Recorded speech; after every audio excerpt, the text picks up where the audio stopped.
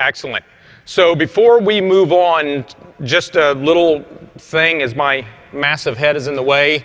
The full version of the slides are at this bit.ly page. I will be posting slides throughout the session that reiterates this URL, but it's just bit.ly OpenStack-IPv6-Barcelona. It is about 3 times the size of the slides we have time to go through in here. And so if you love TCP dumps, horrendous looking debugs, and all of it in glorious color, that is in that deck.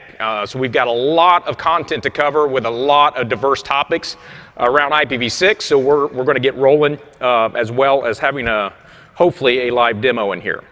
So deploying IPv6 in OpenStack environments. So quick poll, how many people here know anything about IPv6? That is fantastic. So that's good. We don't have time for a primer, and we're not going over a primer. So if you have any questions afterwards about why is this thing in hexadecimal, then I'll deal with your questions at the end of the session, but we're going to get rolling. So my name is Shannon McFarland. I'm a distinguished engineer at Cisco Systems, working on things dealing with cloud and networking and containers and lots of stuff like IPv6 that no one else wants to work on. So I've been at Cisco 17 years. I have worked on OpenStack since just prior to Diablo, and I have worked on and written books and so forth around IPv6 since 2002. I had a full head of hair before I worked on V6 and OpenStack together. But when we put the two of those together, I was done for. So a quick look at our agenda. We are going to just touch base very quickly on general OpenStack plus IPv6 kind of considerations. It's really less about OpenStack specifically and more about just general cloud stuff, what we need to kind of take into consideration as we move into anything dealing with cloud, especially OpenStack with IPv6. And then we're going to jump into the tenant-facing side of IPv6, and that's where we'll spend the bulk of our time. I am not going over control plane IPv6, meaning what it is that you're doing from a keystone endpoint perspective or what you're doing on the database side. Right now, we're focused in this space because as a guy that talks to customers and engineering from companies all over the world, 99.9% of them are all caring about getting v6 inside of the tenant space so that those folks can serve applications out of that tenant domain. And so that's where we're going to focus our time, and then we'll end on what we're hoping to do next time and some future stuff. So again, here's that bit.ly link to go get the full presentation. Please get that presentation. I have no idea why summit after summit we post a video, but we don't post slides. But you absolutely want my full version of this presentation because it goes into nauseating detail on literally every topic that we're going to go into. So you definitely want that content. Also, I've got a bunch of IPv6 focused heat templates out there spanning from Juno to Newton. So you'll want to grab that off of my GitHub page, and specifically you'll want to grab this new v6 only LBAS v2 YAML. I'm very creative in my naming, but that is the actual one we'll use in our demo today. Also, there's a bunch of like Docker posts and OpenStack posts that I have at debug-all.com, which is usually where I dump my stream of consciousness. So this is the only slide that even resembles a salesy, threatening tone. I am not in sales, nor am I not in marketing, so I don't give a shit if you ever use IPv6. So I have absolutely no want or wish to sell you anything or to convince you of IPv6. But if you literally have forced yourself under a rock for the last 5 years and don't know about this thing called IPv4 address starvation, then you should be fired. But the reality of it is that this is an issue, especially in various geographies and market segments, that you're facing some sort of public-facing v4 starvation issue. And all of the RARs, RIPE, ARIN, AFRINIC, APNIC, all of these guys have very, very concise information about if they've already exhausted their public address pools, how do you get IPv6 address spacing for your organization and so forth. Also, as a guy that's written multiple CVDs and design guides and tech briefs and a book around deployment of IPv6, I'll tell you that it really sucked not too long ago. And it is much, much better about getting IPv6 into your organization, especially as we kind of walk through what we're doing with OpenStack. So there's not many excuses for you to not be doing IPv6 in some context in your environment. Now, when we look at kind of the hard stuff, which is gluing probably something that's new in your environment, maybe like a cloud, whether it be a private cloud or you're tying a hybrid client in with AWS, and now you maybe want to do some sort of linkage to OpenStack, that may be new for you. And then when you add in the complexity of a brand new protocol like IPv6, you put those two things together and bad things begin to happen. And so if you plan them out and you kind of know where to begin and where to avoid, and maybe until the last possible moment, those things will help you. Because inside cloud, we have some very complex things that are very protocol dependent. We've got API endpoints. We've got to communicate to various databases. We have virtual and physical networking involved, of which we not only need to get basic connectivity, but we need to take into considerations things like management and high availability and securing those aspects. So there's a lot of things involved for IPv4 alone, but when you add IPv6 in, it gets pretty gnarly. We've had kind of a tumultuous time with IPv6 in the OpenStack realm. It's taken us a while to get to a fairly usable production quality environment that we have in IPv6, and we're going to talk about some of those features today. So I feel fairly comfortable about where we are from the basics of IPv6, from a core requirement. But there's some very important things that we do need to do that we'll talk about in the future work here, such as IPv6 prefix delegation with high availability. What do we do about IPv6 only with metadata environments? Currently, we have no support for that at all, and we'll talk about that further in the deck. But we do have stuff that we can work with today, and we're going to talk about the tenant-facing side of IPv6 and what our address assignments look like for things like stateless address auto-configuration, or do you want DHCP v6 involved in your address assignments? We also want to talk briefly about how much IPv6 do you really want to start with inside of your cloud environment. So we'll talk about this notion of dual stacking everything versus this conditional dual stack, where I'm just going to pick a part of my cloud and enable IPv6 there, because that's really where my customers are demanding access. So we can kind of graphically take a look at these two approaches, this dual stack everything approach and the conditional dual stack. So dual stack everything is pretty brainless. It is literally put IPv6 everywhere there's IPv4. And that sounds easy, but it really sucks. It especially does when you are looking at how do you automate the deployment of your OpenStack environment in such a way that you have both v4 and v6 side by side working. You've got endpoints that work, the database access works, all of the stuff in the control plane, the actual functionality that provides tenants access into the cloud. So that's a really hard thing to do. So most of our customers that we know out, and partners, and definitely those of you in the community, have kind of echoed back, what we're really after today is just getting tenants to have IPv6 support so that they can run their applications and those applications be available to the outside world. So that is really where the bulk of everyone that I know of that has a deployment or is working on a deployment is doing it via a conditional dual stack environment, where they're leaving kind of the control plane. All of the API, all of the database, all of that stuff is still IPv4. And now they're just enabling either a dual stack, and when I say dual stack, I mean two protocol stacks, IPv4 and IPv6, together in the same tenant, or they may be creating a brand new tenant that is IPv6 only, and we'll be talking about how we deploy some of these. So we're going to start off with looking at the three main address assignment types that you have in tenant. This takes whether or not you are running provider networks or whether you're running with Neutron L3 and you've got routers involved. But there are three supported types of getting address assignment out to your environments. Before we turn on our address assignment types, it's important for you to think, if you've not already implemented, how you actually handle your IPv6 prefixes for your cloud. So the one there on that far left is the cloud provider option, and that is where the cloud provider goes out to RIPE or ARIN or whatever your regional registry is and pulls a prefix to use inside this cloud. Every tenant pulls a prefix from the cloud. Super simple, straight, works beautifully, especially if you're using IPv6 prefix delegation that we'll talk about. Now, the second option is totally doable as well. This may be for some of you that are cloud service providers that have enterprise customers that already have IPv6. And they want to extend their prefix into your cloud domain via BGP policies. And they want all of their stuff to look like it's coming from their world from a prefix perspective. Again, totally doable. It's just BGP. So these two options are pretty mainstream. Now, most of you do not look like dumb people. So I'm encouraging you not to do something dumb and do the thing there on that far right. This is old school legacy IPv4 thinking.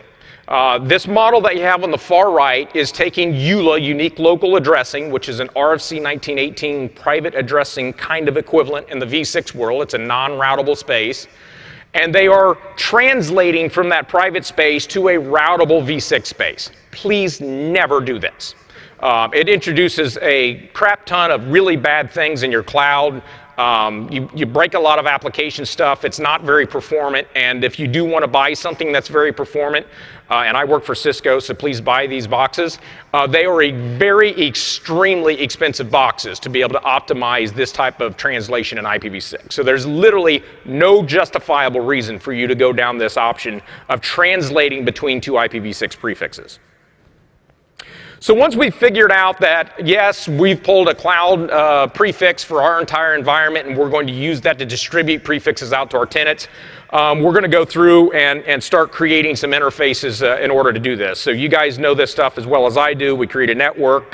If it's a dual stack environment, we're creating a public-facing v4, and we're creating a public-facing v6. And really the only thing that distributes any kind of change here is that we've got a flag that identifies the protocol, IPv version 6, and that our addressing is now hexadecimal, which is cool because you can create names like you can in the old IPX days.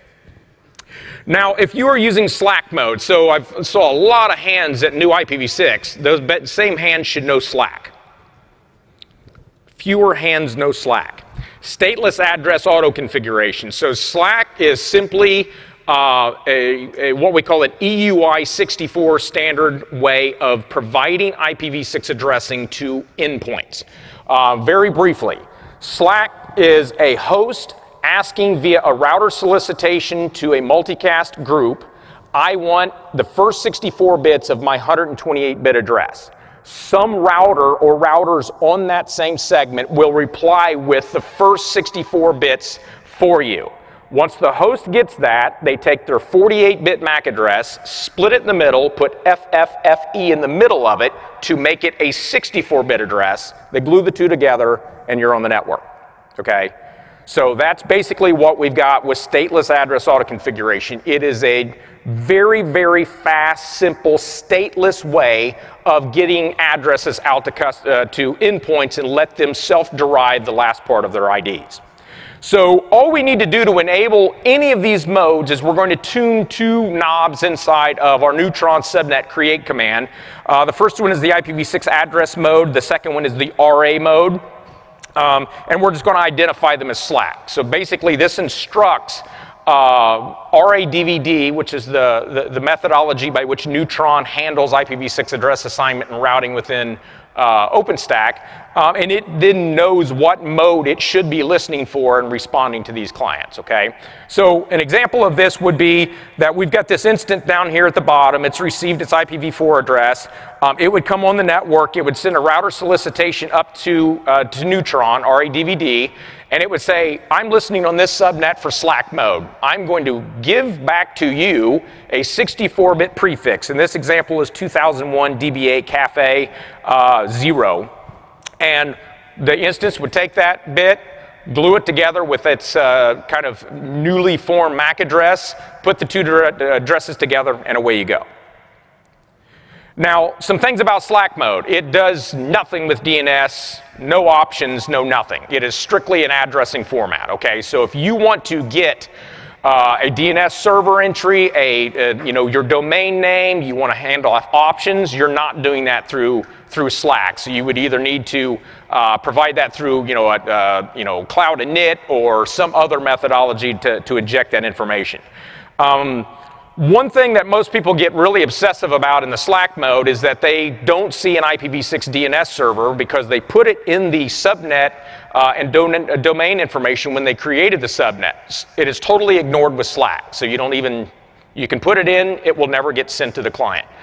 But because DNS with IPv4, the transport of DNS allows me to do queries over IPv4 and get A and Quad A records back. So you can still use SLAAC and use your IPv4 DNS server to still realize all of the DNS characteristics that you need in v6.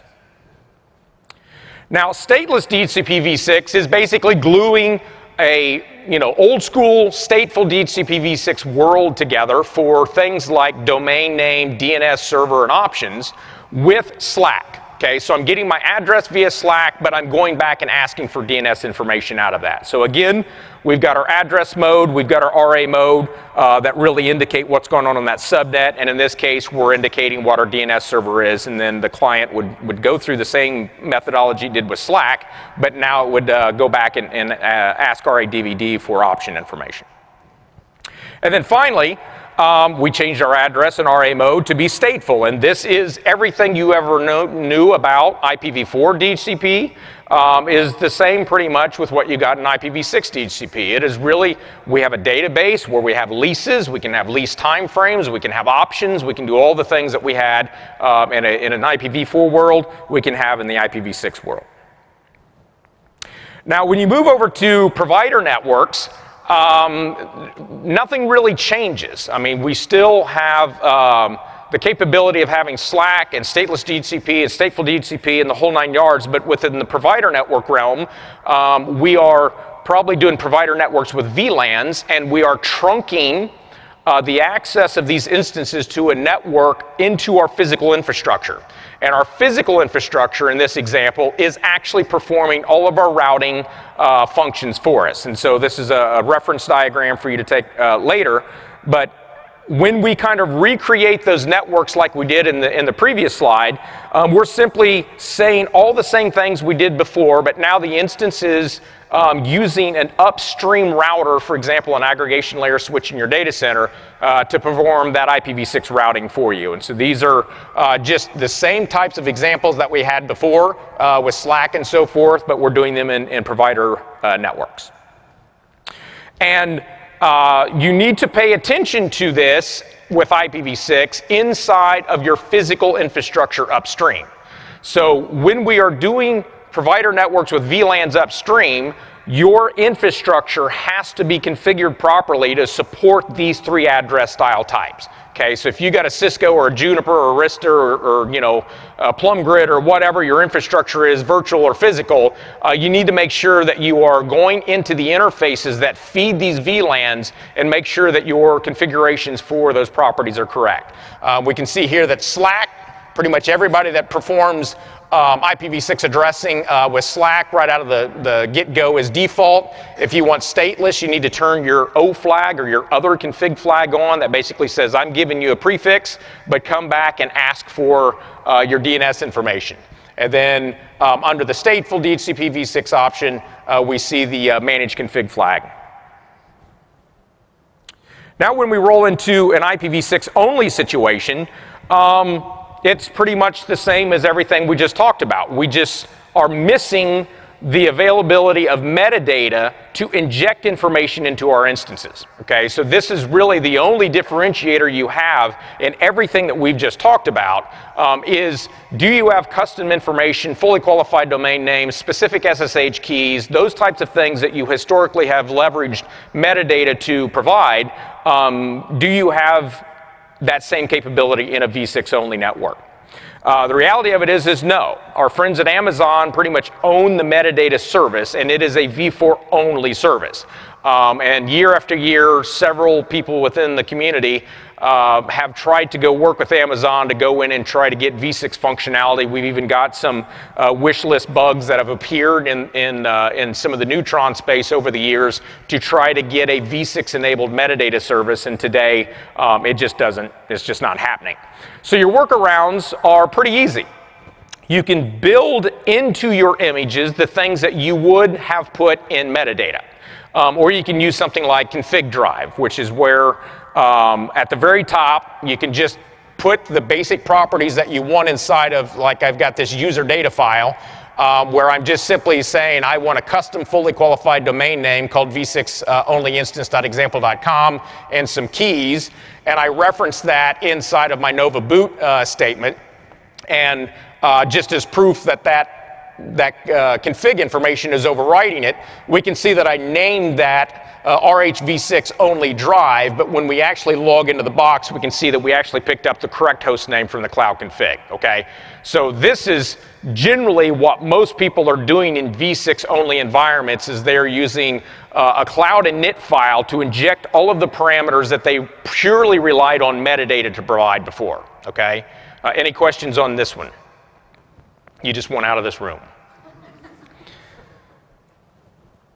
So now, IPv6 prefix delegation. I know we're moving quick. We got a lot of topics, so we're rocking and rolling, and most of you are still awake.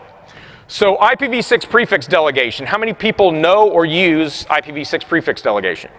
So a handful of people. If you are doing IPv6, this is your goal to do inside of OpenStack. Many people do not fully comprehend the importance of this feature. In production environments today with IPv4, we don't have to do day-to-day management of which tenant is going to create which private network with which CIDR implementation of IPv4. We have overlapping IPs, we have NAT, and we just don't care. But in IPv6, we have no NAT, right? You know, yeehaw, that's a good thing. But the reality of it is that completely changes your operational model and how you distribute IPv6 prefixes to your tenants. Because if Sally gets one prefix and Joe gets the same prefix that he came up with, and it happens to be the same one Sally got, bad things happen in your Neutron and networking environment, okay? So we need some sort of central control mechanism that allows us to dynamically distribute prefixes to people in a non-overlapping way. So the IPv6 subnet pool support that came around, I don't know, Kilo or maybe even before then, was the good first attempt at that has allowed us kind of a non-colliding way to create a master pool that people could pull from, and they would basically get the next available prefix out of that pool, and they would be non-colliding. In large production IPv6 environments, we leverage IPv6 prefix delegation completely outside of the cloud space.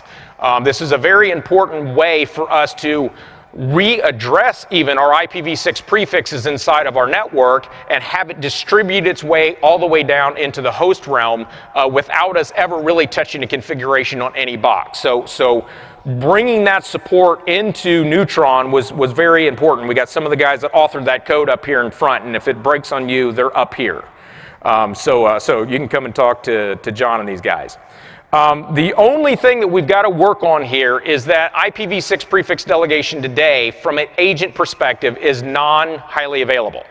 So this is something that we definitely want to be rolling on in the next body of work, is making that agent functionality highly available. So very quickly, the basics of prefix delegation is you have a requesting router that says, hey, I have a need for some downstream prefixes for my tenants. Can I have a prefix? And it will talk to a delegating router. This could be an actual physical router. It could be a router acting as a relay to another server. Or you could actually have a server acting as a server and relay agent on the same network. But it will respond and says, sure, take this address, and it'll assign its address downstream. Now, when you have a host come on the network, it goes through SLAAC or IPv6, and it says, hey, can I have a prefix? And that requesting router, in this case would be RADVD, would say, sure, take this prefix, and it would create an address, and off you go. So we'll take a look at some configuration stuff here on how you actually enable this. This is our example topology where we've got an all-in-one node with RADVD and Neutron, and we got the prefix delegation client, and our private network basically needs a prefix, and our router is going to go and act on our behalf to go and generate that information.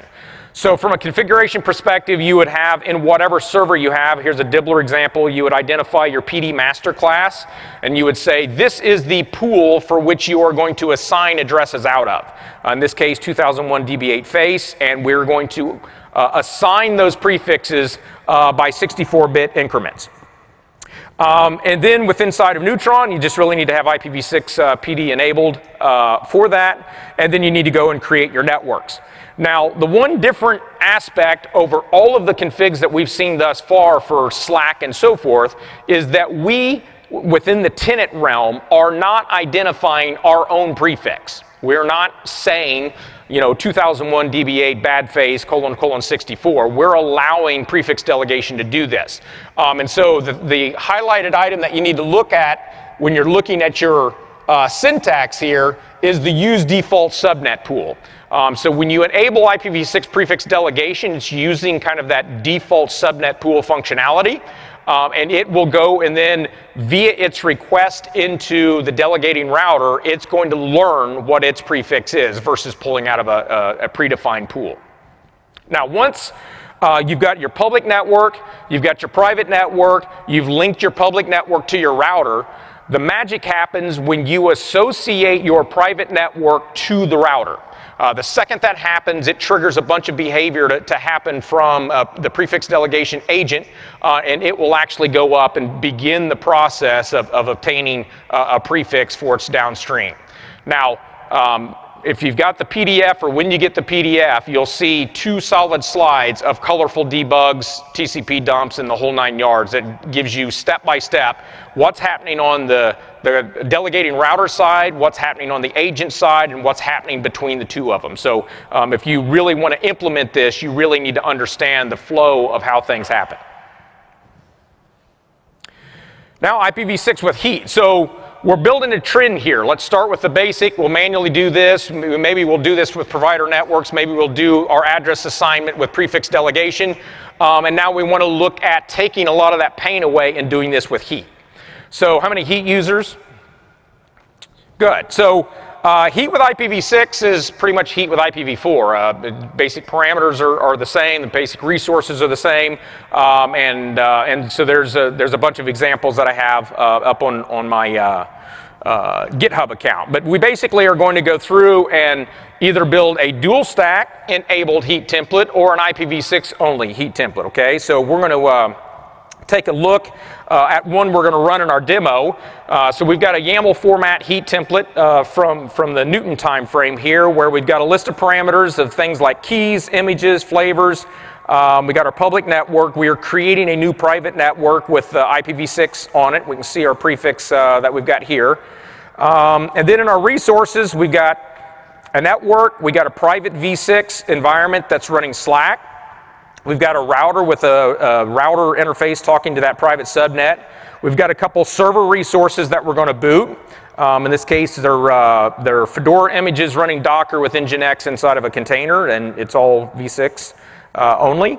We're going to create a security group to allow all kinds of magic, and then we're going to create some LBAS v2 resources, such as a health monitor, a listener, a pool, and then a load balancer itself. And out of our VIP subnet, we're going to create a VIP out of our IPv6 subnet pool, and then we've got our member servers. Okay, so my little MacBook Pro 13 is running 2 virtual machines with very fat images and several other things. So we're going to go ahead and crank this off, get it running, go back to our presentation, and then come back once it's done.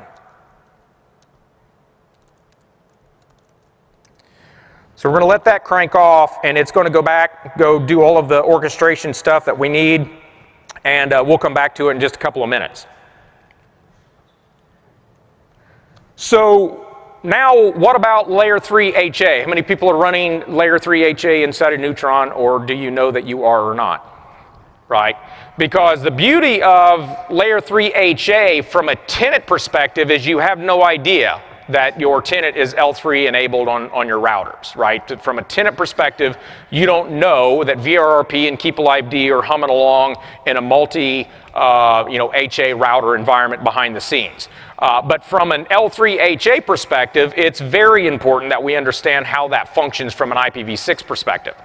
So this is kind of my view of VRRP with Keep Alive D in the L3 context. You would have an external network in IPv6, 2001 DBA Cafe 17 in this case, and we have tied physical NICs or bonds into bridges, BREX for example. And we have at least 2 or more L3 agents that are acting in a redundant fashion, and then we got another bridge southbound that's facing our tenant networks. VRRP is using this dedicated network, which basically is the same tenant network structure that you've defined. And we have kind of a northbound facing VIP and a southbound facing VIP in VRRP so that we have high availability traffic transit north and south in both directions. Now, one thing that hammers many people in IPv6 when they're looking at L3HA is they're expecting to see like a 2001 blah blah blah blah :1 as the default gateway of their host in the tenant. That's not how we do things in IPv6. When we advertise out a prefix to a tenant on a tenant network, we are advertising the link local address of the offering node, the router in fact. So you will not see a 2001 something address appear as the default gateway when you look at a Route A INET 6 kind of view. You'll actually see the link local address. In the L3HA context, that is a virtual link local address that is generated by VRRP and Keep Alive D to basically offer that address out there. So you can see here in the tenant gateway that F435 address, that actually would be the link local address in the default gateway structure. So when you take a look at a Keep Alive D configuration file, if you've done anything with L3, this should look familiar. I'm just adding the V6 context in here. You'll have an L3HA interface. You'll have a track interface. You'll have the VIP IP interface for VRRP. This is the 169.254 well-known network. And then we'll have all of the VIPs both on the northbound side, that Cafe 17 network, and then our Cafe Beef, which is the southbound side. And then you can see all the way at the bottom that F435 link local address is actually what is going to be distributed out to all of your instances as their default gateway. And it will float back and forth between the master and the backup based upon whatever the requirements might be from a failure perspective. Okay? So now let's go back. Hopefully, this is probably timed out. It has.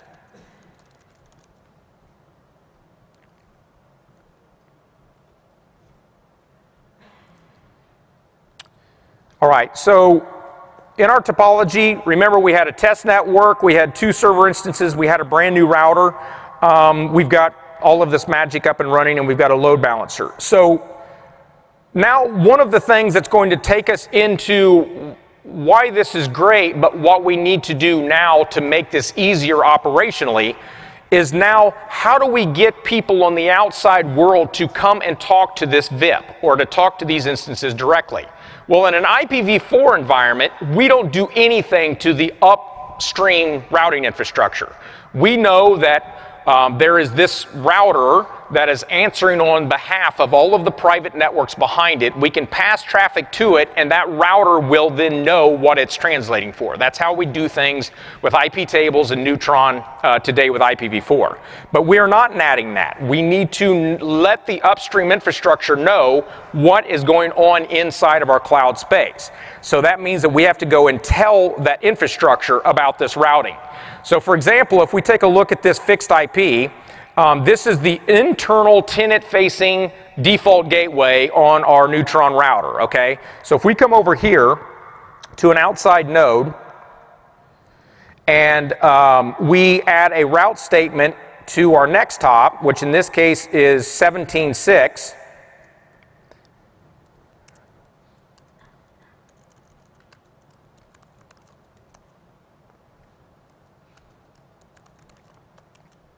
Oh, mercy. Cap locks. There we go. So now we can come in here and we can ping 6, 2001, DB8. And we can get there, okay? And so now we have access to the inside of that. So now we can go to the load balancer that we've created inside of our environment. And we can grab that VIP, go back here, and make sure we can get to it. I think I got a space in there.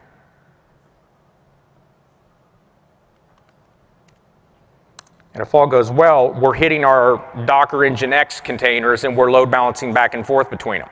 Okay, so the purpose of that demo is to not show, hey, this is how amazing heat is. It's to show that we have to operationally restructure what we now do when we assign IPv6 enabled tenants in our infrastructure. Because now when we, via manual or via IPv6 prefix delegation, we have to go tell the external infrastructure, like we did with that route statement, how to get back into our environment.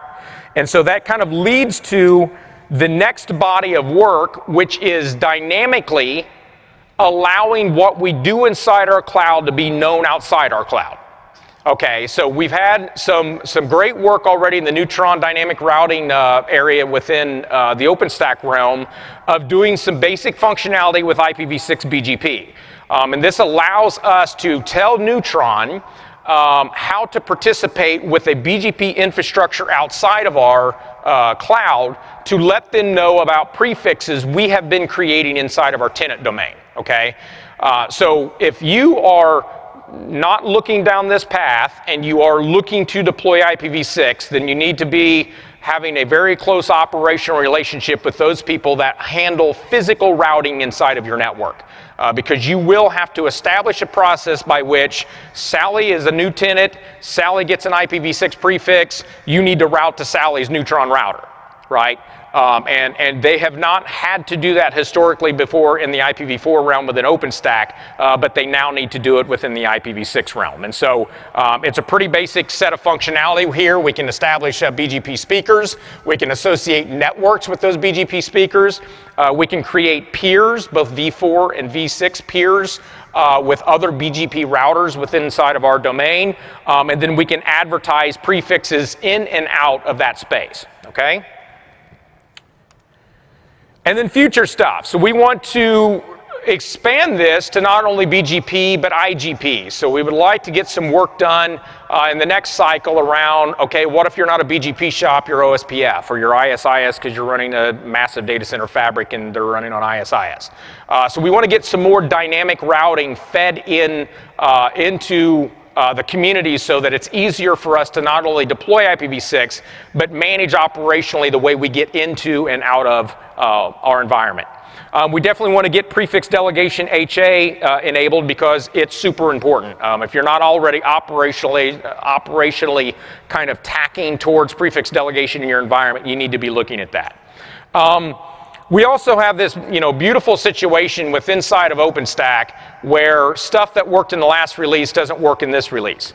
And that just is a part of how things happen when you're shaking APIs, between each release, and one group, such as the IPAM group, may be doing something different that the other group didn't expect, and things just kind of appear that you didn't expect. So I beg of you to not just go out and turn on IPv6 for a basic tenant and it pings and you have, cheered victory. Go turn v6 on in your other project types. So if you're doing heat at all, if you're doing LBAS, you're doing firewall as a service, VPN as a service, we need as many people as we can to operationally attack the v6 functionality so that we can kind of close the loops on bugs that we may not even know about. Okay, so I'm going to leave this here. We've got a couple of minutes for questions, or you can run out the door. That's totally appropriate. And remember to please poll the full version of this presentation. That gives you a lot more context about what we rushed through. Any questions?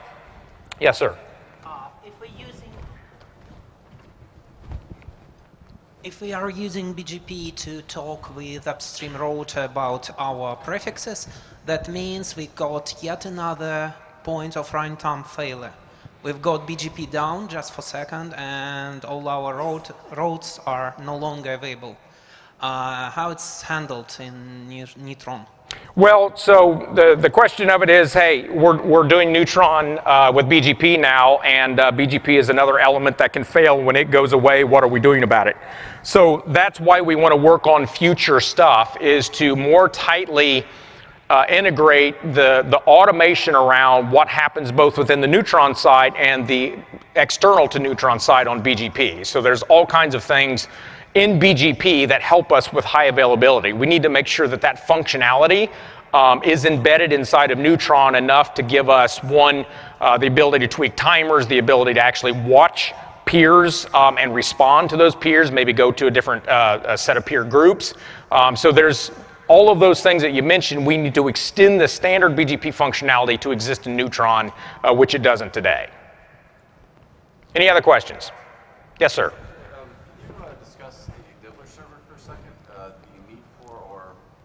Why you would have that in your environment? That's the RA-DVD server versus turning on RA on the router. Is that what it's for? Okay, so the question is, what about RA-DVD? Yeah, so the Neutron pairing with RA-DVD is to offload that functionality from an upstream router. For example, if you just want your local tenant virtual machines to communicate and be able to get addressing structure, we needed a way to do that without relaying them upstream. So inside the presentation is a very good table that actually tells you which flags to turn on and turn off in your RA modes if you want to enable that functionality. So if you've already got routers upstream that you want to relay your request to and pull them down, then you can set the M and O bit flags in that configuration to enable that. But to answer your question on RA-DVD, it is there to act on behalf of what a router function would be. Absolutely, yeah. Yes, one more question. I think we got to roll for the next session. Go ahead, sir.